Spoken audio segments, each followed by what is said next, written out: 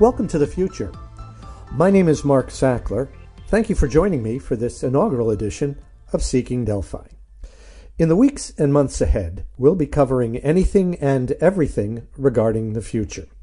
We'll explore cutting-edge technologies like artificial intelligence, self-driving cars, and gene editing. We'll look at the future of many domains of human endeavor, including education, entertainment, and the economy. And we'll talk to leading futurists about how, and how not, to think about the future. Each edition will feature an interview with a leading authority on a future-related subject, along with my own personal commentary on the matter. I'll also touch on any relevant future-related news. Further discussions regarding each podcast, along with links to relevant web sources, can be found at the accompanying Seeking Delphi blog at www.seekingdelphi.com. This week, we kick things off with the first of a two-part program on one of the hottest topics facing futurists and the biotech industry today, that of human longevity. Woody Allen once said that he does not want to achieve immortality through his works. He wants to achieve it by not dying. Droll? Well, perhaps, typical Woody Allen. But unlike Ponce de Leon's legendary 16th century search for the fountain of youth, the notion of eternal youth is not now as far-fetched as it once seemed. I first became aware of the serious possibility of using advanced biotech means to stop or slow the aging process in Jerome Tucci's 1973 book, Here Comes Immortality. More recently, the possibility of actually reversing aging was addressed in Dr. Ben Bova's 2002 volume, Immortality. But it has only been in the last couple of years that anti-aging research has moved from the fringes into the mainstream of biotech research. In his 2016 book, The Abolition of Aging, the forthcoming radical extension of human longevity, David Wood addresses the wide range of research currently being conducted in this area, as well as a myriad of related issues. In a two-part interview, I talked to him about his bold forecast of a 50% probability of human rejuvenation therapy being widely available by 2040, as well as the implications for human society of such a breakthrough. Here now is the first part of that interview. I'm speaking with David Wood, chair of the London Futurists and author of the book, The Abolition of Aging. David, welcome. Welcome. My pleasure to be here. Let's start with the most basic premise of this book. You make a very bold forecast right at the top of page 1, in which you state that you feel there is a 50% possibility that life extension, rejuvenation, will occur by the year 2050. What exactly brought you to this in the broadest sense? How did you get to this forecast? So the forecast I start off with is that we can have widely available, low-cost, reliable rejuvenation therapies by, in fact, 2040, which was about 25 years after I started writing that. And the basic idea first is that these rejuvenation therapies, they're just an engineering problem. There's nothing metaphysical or impossible about addressing the issue of biological aging, and that with sufficient effort, just as sufficient effort was applied in the past to many other problems which at one time were deemed impossible, such as flying aircraft heavier than air, or indeed going to the moon, similarly, with enough engineering effort, we can solve this problem. And the next question is, what is the scale of that effort required? And I agree, this is a much harder problem than the other ones I've mentioned so far, but not an impossibly hard one. And there's plenty of indications of work that's already been done that we are starting to make progress along these lines. So my rough estimate is that it will take roughly 100 times as many people as are working in the field today in order to have enough people working at the issue to come up with a comprehensive solution. And just to unpack that a bit, I reckon that in the 1980s, when this field started moving more seriously, there were just a handful, about 10 people perhaps, who were seriously studying how modifications to genetics, modifications to diet would impact healthy longevity, taking creatures living longer than was previously thought to be possible for them. And every 10 years since then, going to the 90s, going to the 2090s, and then the 2010s, there's roughly 10 times as many people working seriously in this field. So today we're up to the thousands of researchers, academics, industrial people, commercial people. And I think we need, as I said, to get up to about 1 million, 100 times as many as we are today. And I think that's feasible by 2040. There's all kinds of questions that arise from that, but that's the basic argument. Now, you say something interesting. You qualify that as saying, if we decide as a species, which I find curious because I'm hard-pressed to think of any of the great scientific breakthroughs in history that were a decision by humanity as a species. Well, let's give a comparison. Compare going to Mars. We have enough technological know-how that if we really wanted to get humans to Mars in 10 years, we could do it.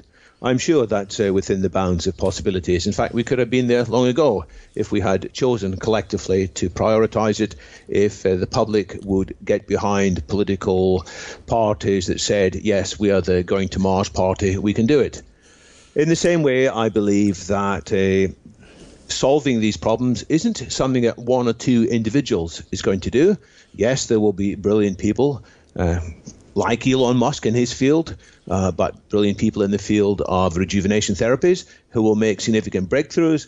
But actually, I believe we're going to need lots of breakthroughs because this is not a single problem. This is a problem that's akin perhaps possibly to the development of smartphones, to give another example that I'm very familiar with because I worked in that industry for 25 years. The development of the modern miracle smartphone was not just one person with one insight. It was huge numbers of people in multiple companies, in multiple industries cooperating.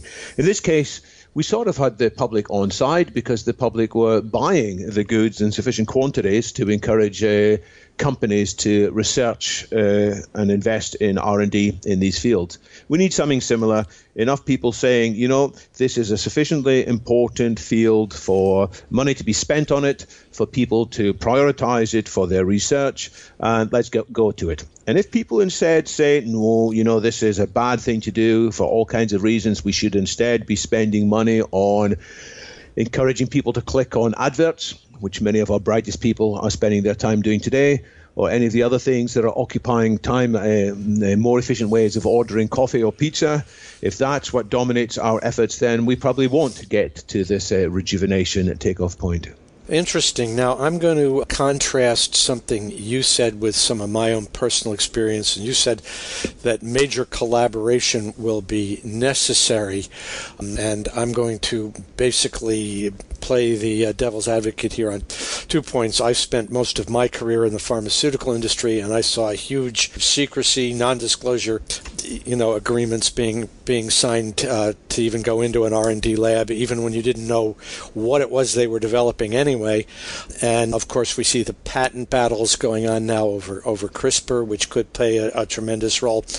I'm going to cast that against your collaboration requirement for this, but also I'm going to talk to the example of heavier than air flight that you suggested in his book, Imagined Worlds. Freeman Dyson cites progress in flight as having been made by perhaps thousands of competing, not collaborating, but competing designs for aircraft, only a few of which survived to be the basis of present-day aircraft design. So how would you balance that collaboration progress versus competition progress? Lots to talk about there. Let's start briefly with solving the problem of heavier-than-air flight. The Wright brothers, heroes in this particular story, did study carefully what the German glider Otto Lilienthal had done, his own figures, his own research, and they were inspired by that for a long time. And later they repeated some of his experiments and they got different results from him. So there was some element of inspiration with people copying and collaborating ideas. But it is also a much simpler problem in the end than what we're talking about. So just to continue this story briefly, of course, the Wright brothers themselves were limited in what they thought was possible. Both of the Wright brothers are on record as saying they thought flying across the Atlantic would be basically impossible. That it wouldn't be aerodynamically feasible. The aeroplane would have to carry so much fuel, it would just not be viable. And other inventors showed new ways to do that. So there were a bunch of people who built on top of each other's solutions, either competitively or collaboratively, because even when you compete, you often take advantage of what other people who have gone before you have done. But I do think we need more collaboration in this field, and I recognize that there are major structural problems with the pharmaceutical industry which are preventing the kind of collaboration which I believe to be necessary. I believe there's a heck of a lot of a duplicate wasted effort. Because of the secrecy, some pharmaceutical companies, without realizing it, they are both researching the same drug in parallel, when another third pharmaceutical company has already done that research and already knows that that drug is a failure, and we spend a huge amount of time on this. But guess what? At least some people in the pharmaceutical industry realize this is a dysfunctional and suboptimal way of doing it. They realize they're in a so-called prisoner's dilemma, and some of them are starting to say, we have to do things differently. And in my book, in chapter 6, I refer to the very interesting work done by an Oxford professor called Chas Buntra, who, with the support of the Wellcome Foundation and others, is pioneering in small steps, but it's an encouraging way of a greater cooperation between the pharmaceutical industries. I would also say this, that it may be that many of the most important breakthroughs in this field, in anti-aging pharmaceuticals, will come from outside the established giant companies. It may come from companies whose ways are different from the established companies, just as, in the end, the most interesting breakthroughs in the smartphone industry came from outside the initial giants of the telecoms industry. I'm referring to the likes of Apple and Google, neither of whom were initially seen as a serious player in the smartphone space. They had different attitudes and different methods, and these were the ones that succeeded. So that's why I'm calling for a grand project involving citizen scientists as well as large companies. And out of that, there's likely to be industry disruption. Many of the existing giants will prove themselves to be too much the victim of inertia, holding on to previous processes that mean that they're going to fail in the new age. And some of them will crash and burn in the same way that many of the greats in the smartphone industry crashed and burned, in a pattern that is seen in many other industries too. Let's go on, David, now to some specific lines of research. Do you see any therapies, any particular lines of research presently being pursued that you feel are more promising or most promising to make progress? Well, I do. I think there are a number of different approaches, each of which is probably going to take decades before they finally bear sufficient fruit, which is another reason why I push the end date of this project out until about 2040. There are interventions with stem cell therapies, for example, which I think are increasingly encouraging. We do know that one of the problems as people get older is their stem cells, which generate new cells when they're healthy. They become less effective and less efficient and dysfunctional. And if stem cells can be reprogrammed and re-energized, that can be literally a new lease of life. So this is one encouraging field. More generally, there's the field of gene editing, which has been hyped a great deal and which has gone through a phase of disappointment, but which is now being approached again more seriously with the capabilities of, for example, CRISPR-Cas9 to allow people to much more accurately and reliably edit genes. And there is evidence, for example, that creatures can have their mice, or rats in this case, can have their DNA reprogrammed, so they are better at removing senescent cells from their metabolism. This is another aspect of aging that When we are healthy, occasionally cells die and the body mops them up quite happily and reuses the material in these cells for other purposes. But as we get older, many of these cells don't deteriorate properly and they end up in, sometimes people call it a zombie state. But just to complete the story, genetic reprogramming can increase the ability of these, can't remember whether it's rats or mice, to recycle more fully these senescent cells, and that gave them a 25% boost on their lifespan. So that's gene editing, and there's a whole bunch of encouraging lines there.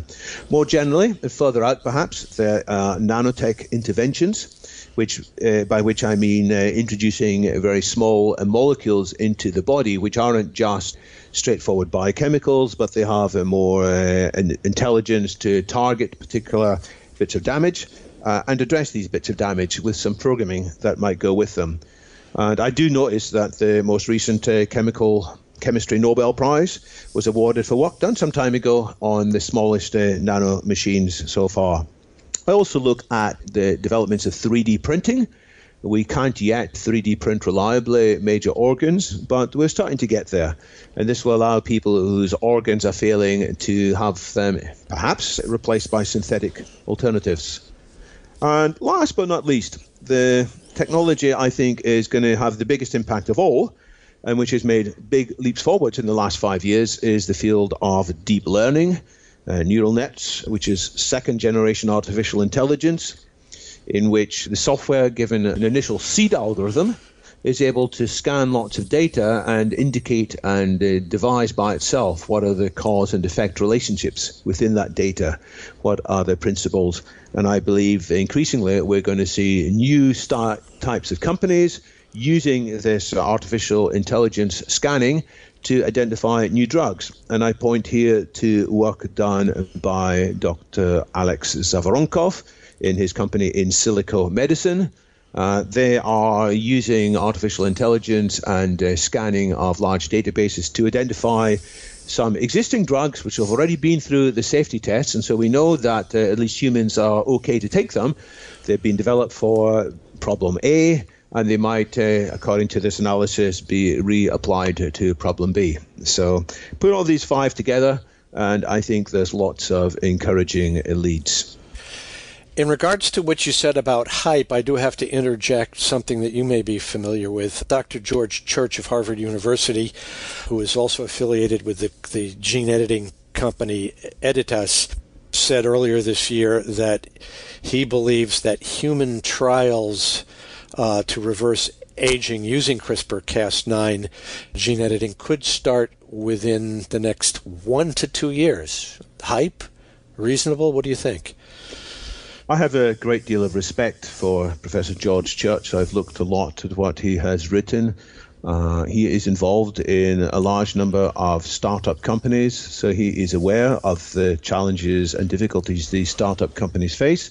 And the ones that he is continuing to work with, I think, deserve our attention.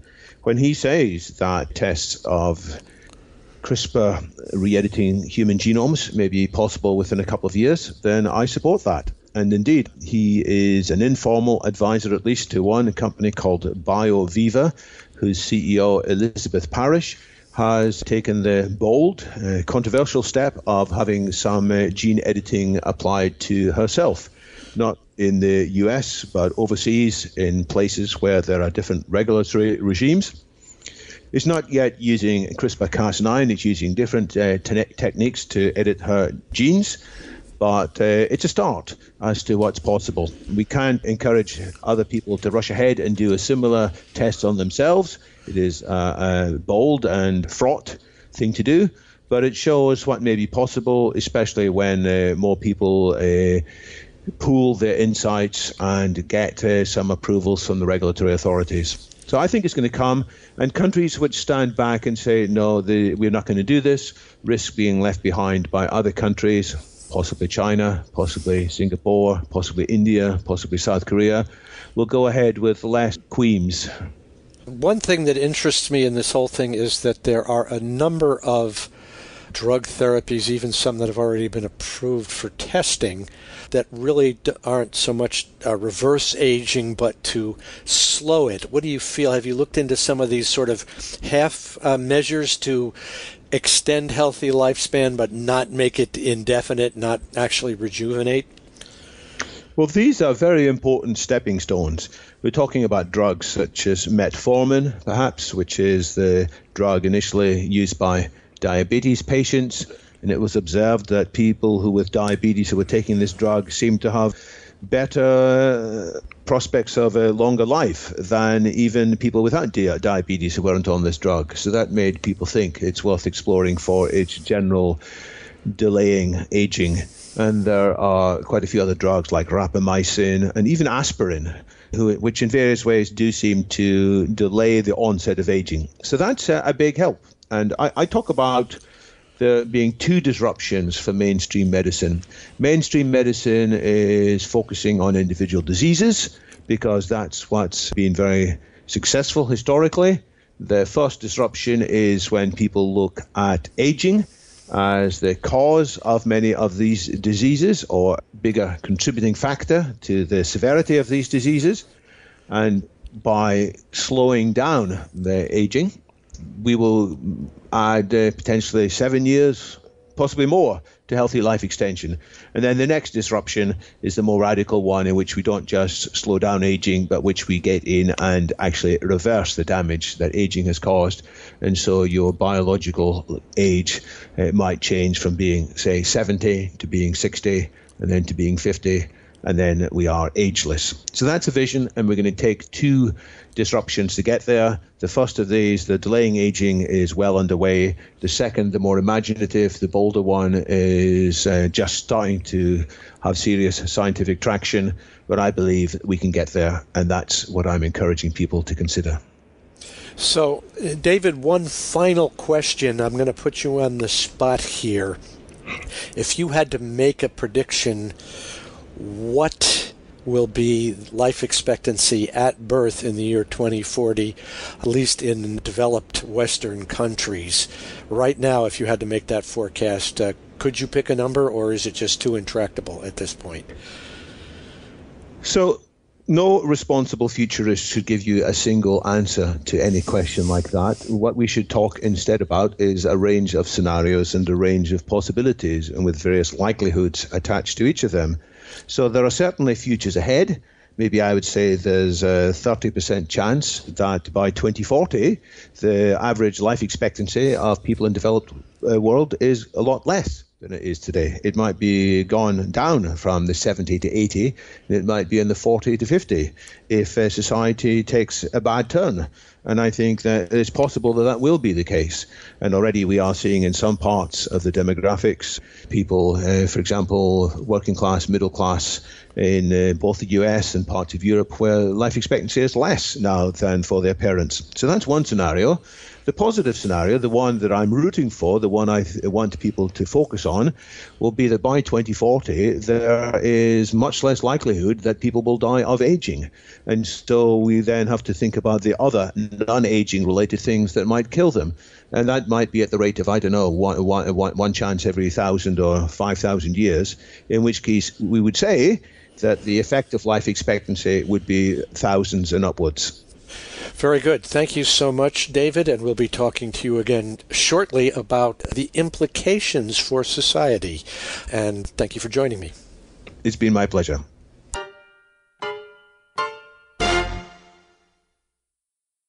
Rejuvenation. Maybe we can do it.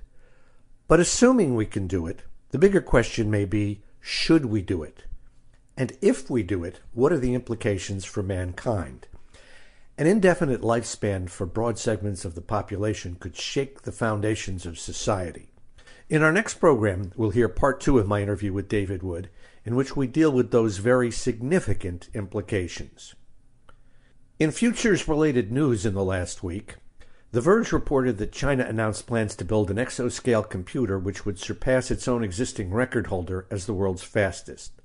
The device will be capable of 1 billion, that's equal to a quintillion, calculations per second, and is targeted to be in operation by 2020. In a study commissioned by Qualcomm, IHS Economics and Technology forecasts some $12 trillion in global economic activity to be enabled by 5G wireless technology by 2035.